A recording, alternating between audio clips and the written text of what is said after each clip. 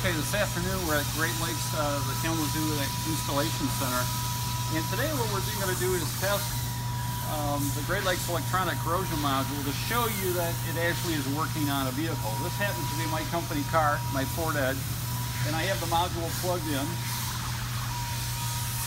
And what I'm going to do now is turn up this scanner, this handheld scanner I have in my hand. I'm going to turn this up. You can hear the squeal. As I walk around the car, you can hear it.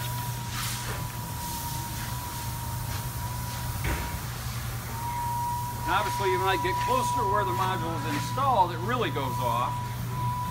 And to prove the point, I'm going to set the scanner down for a minute.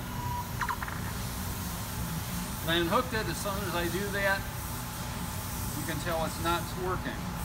When I plug it back in, the scanner now is picking up the signal that the module is broadcasting.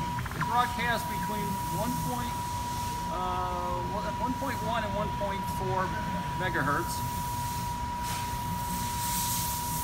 Plug that back in.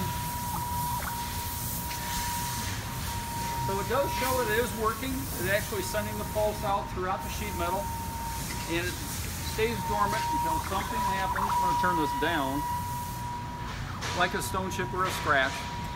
Normally on a car like this with galvanized sheet metal, if you get a stone chip, you would get zinc oxide, white powder forming, which is the galvanized coating the factory puts on the metal to protect it. Once the air hits that, it wants to use itself up. Once the zinc is gone, and then of course you have bare sheet metal, and you'll get a brown spot, and eventually you could get a hole, perforation through the panel.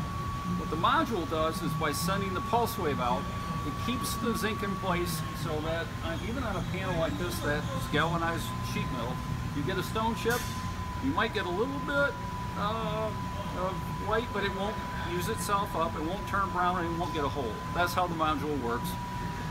Weird science, but very effective, and been tested by a number of independent laboratories, as well as a major U.S. auto manufacturer, that the science actually does work.